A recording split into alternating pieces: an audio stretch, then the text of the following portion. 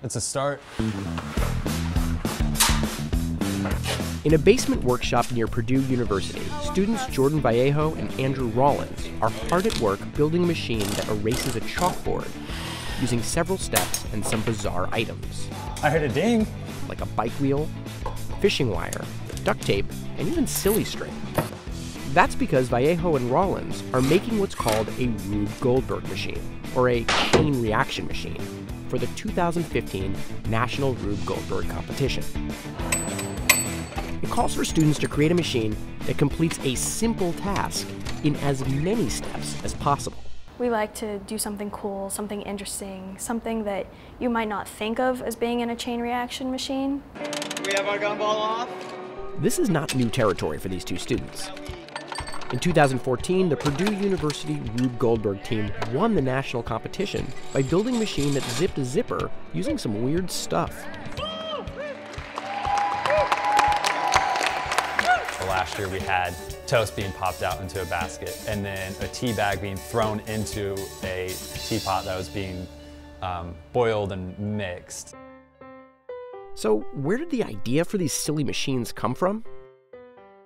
Rube Goldberg was actually a Pulitzer Prize-winning cartoonist who created a character named Professor Lucifer Gorgonzola Butts. Butts was an inventor whose creations like an automatic back scratcher made readers laugh because they incorporated regular household items into complicated machines to accomplish simple tasks. He never actually meant for these machines to become real machines to actually work, so I find that very interesting. Like building any machine, building a chain reaction machine requires an understanding of how energy transfers from one object to another. It starts with one step, and then that one step triggers the next, and it's chain reaction, domino effect sort of deal. That's because a chain reaction machine is what's known as a compound machine, meaning a series of simple machines are connected together to form a more complex gadget. For it to function, energy must continuously transfer from one step to the next through motion, heat, electricity, gravity, or in other ways. With the Rube Goldberg project, a lot of times energy transfer has to do with collisions, whether it's a ball hitting a domino and then the dominoes colliding with each other.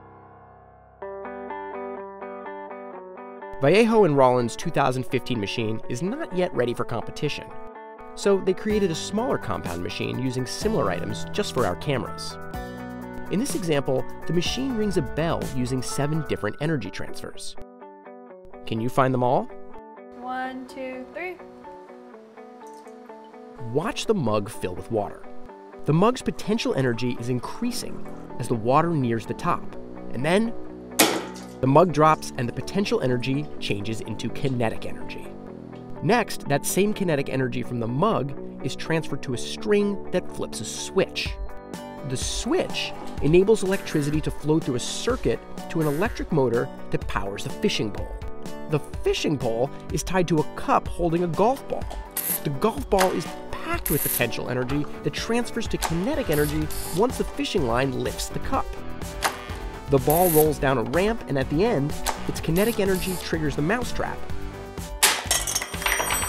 and transfers to the cup of marbles that fall onto the bell. The kinetic energy of the marbles makes the bell vibrate, transferring energy into a sound that you can hear. You can learn about forces in classes, but you don't actually know how they react with each other until you're physically putting something together. I think the biggest lesson learned from this project is troubleshooting, and on top of that, working as a team. So everything fails. No doubt about it, something in what you build will fail. But that doesn't mean that they won't eventually work. All of their hard work did finally pay off in February of 2015. The Purdue Rube Goldberg team took home first prize for the 2nd year in a row. Now it's your turn to design a chain reaction machine. What task would your machine accomplish? And what items would you use to keep energy flowing throughout the machine?